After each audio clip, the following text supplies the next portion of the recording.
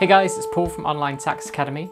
In today's lesson, we've got a great workout that's going to really help you play in tune on the saxophone. Now, the top 3 things to make almost anything you do on the saxophone sound good is if you play in time, you play with a good tone, and you play in tune. Now, you can have a great big tone on the sax, but when you go to play with other people or backing tracks, if you're not playing in tune, it's going to make everything you play sound a bit off. So I wanted to create a workout that you could use, and I use myself, to really hone in on playing in tune on the sax. Now, these days there are lots of apps that you can use that will tell you how in tune you are. Now, using the chromatic tuner is a really useful tool in the beginning, but you also want to develop and cultivate your ears as well, so that you can tell by listening, am I sharp or flat, am I blending with the music around me. There's a phenomenon called beating, which is where if the notes aren't quite matching, if you're slightly sharp or flat, you'll hear this kind of interference between the two notes. So this workout is all about listening. It starts with a pure sine wave tone, which I want you to focus in on, and then after 4 beats, you're going to join in with your note.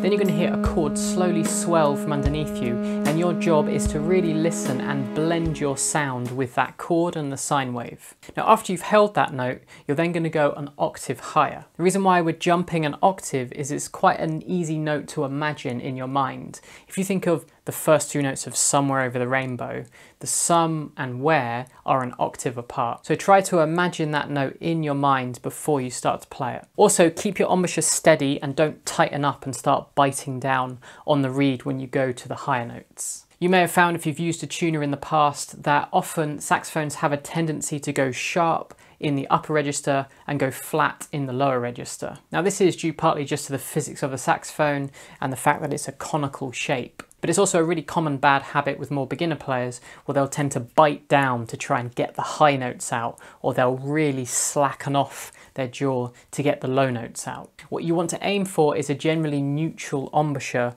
where you have a similar amount of pressure across the ranges. You can then use your voicing, your tongue and your throat to adjust the tuning of a note. So if you notice that the note is coming out too high, you can relax and open your throat, and that will help lower that pitch. Your tongue position does help as well. If you think about when you whistle and feel what your tongue is doing as you change the pitch, you can do a similar thing when you're blowing the saxophone, and that will also have an effect on the pitch. Now, along with the overall tendency of notes to go sharp at the top and flat at the bottom, there are some common other tendencies as well that saxophones have, and every saxophone is slightly different as well, so it's a good opportunity to get to know what your sax does. But some really common ones are that low D is very flat, whereas middle D, D with your octave key on, E flat and the E as well, those 3 notes there in the middle, they tend to be way sharper than other surrounding notes nearby. Now, it's a good idea to warm up before you try this exercise.